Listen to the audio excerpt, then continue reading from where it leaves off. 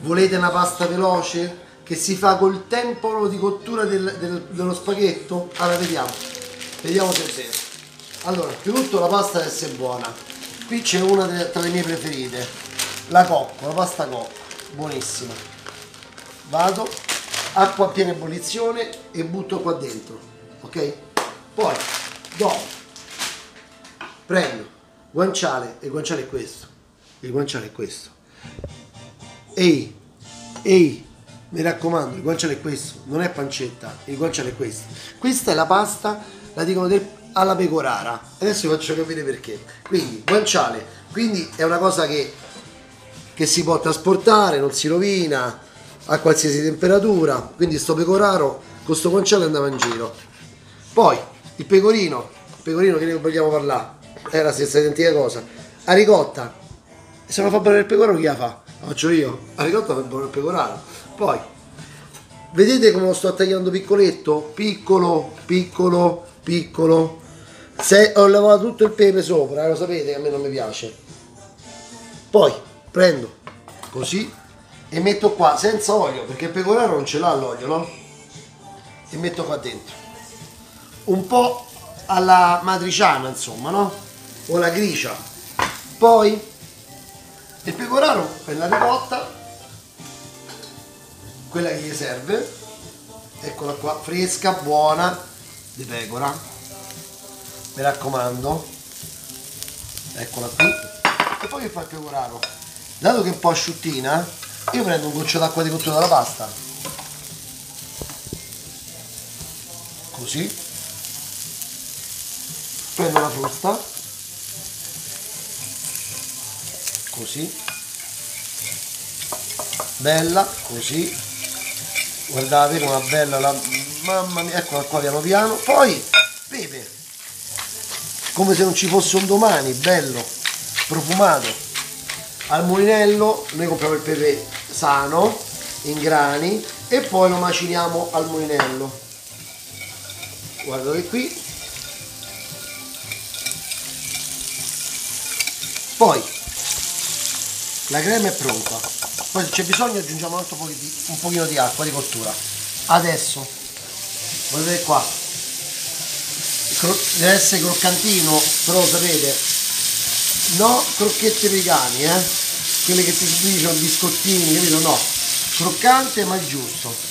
Lo coccoliamo bene, così la pasta intanto sta andando,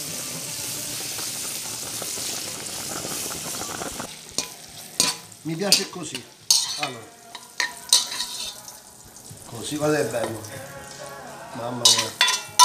Questo è il croccantino, il sapido da prendere in mezzo a questa pasta, no? Vado così, guardate che robetta. Guanciale, vi vedo, non ci provate, se prendete i cubetti già dentro la bustina, la scatoletta, non ci provate. Adesso la pasta, vediamo un po'. Io controllo sempre se è cotta, vediamo un po'.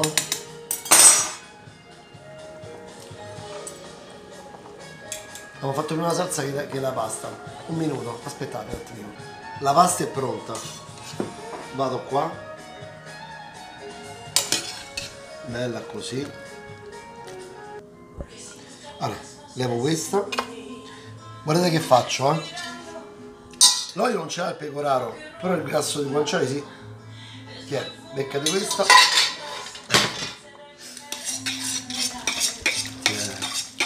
Mamma mia, aspettate un attimo, faccio così. Mamma mia, ma che poesia che è? E però non è finita nemmeno qui. Un altro pochetto d'acqua, più cremosa la voglio. Poi pecorino. Ecco qua, guardate che spettacolo. Oggi niente rumore dell'amore, Vai. Mamma mia.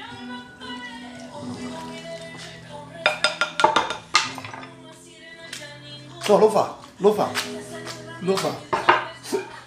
Poi questo e chi è? Vai. Guarda che spettacolo. Vai.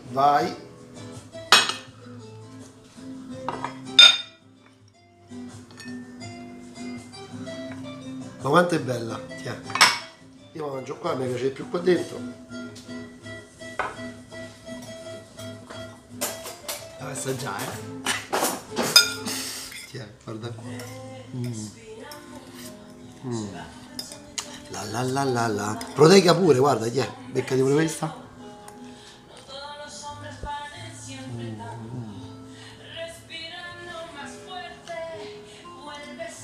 Dolce, la ricotta perché è un dolce, la panna, e poi quel tocco di sapidità del guanciale e un po' di pepe che ti rinfresca e ti pulisce la bocca. Provateci, facile, buona e sempre economica.